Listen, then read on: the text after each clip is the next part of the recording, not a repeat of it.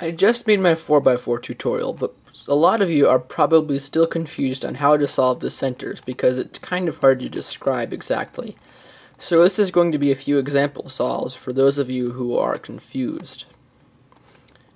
I'm going to start with yellow because there's that pair solved down here, and I can see this piece, and I'm going to pair them up. So when this piece is moved over here, this piece will need to be right here, so that it'll make a pair. And then I can just move that down, and this is solved.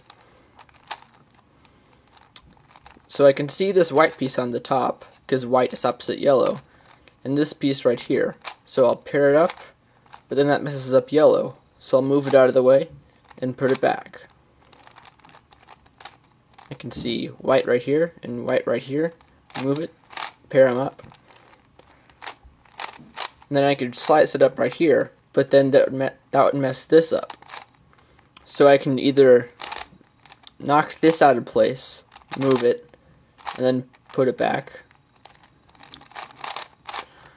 or I can not knock either of them out of place, put it here, and move it up, which is essentially pulling this down, grabbing this, and then pulling it back up, like that.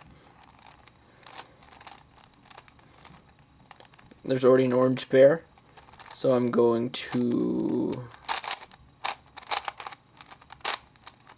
pair them up, slice it, and it's ready. And it's solved. Now, because I've been solving for a long time, I know naturally this is going to be green. But if you have color scheme problems, you can look on the corners and figure it out, or you can use your own cube.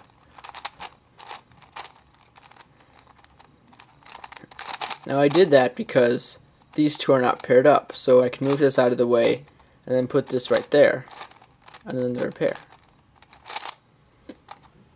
So what I'm going to do here is make these into a pair and move them out of the way. But if I pulled back down right now, then I would just have to do an R2 again. So instead I'm going to keep going, U2, and pull it back down. And then this is pretty easy. It's solved. From this point on, I'm not going to talk very much because I find it just wasting words, and I'm just going to talk if I have something important to say, but I can point stuff out with my fingers, like if I say, then that would just indicate that there's a pair there that I can make. So it'll seem like I'm pretty much copying Qtex's videos, but that's the way I would do it anyway.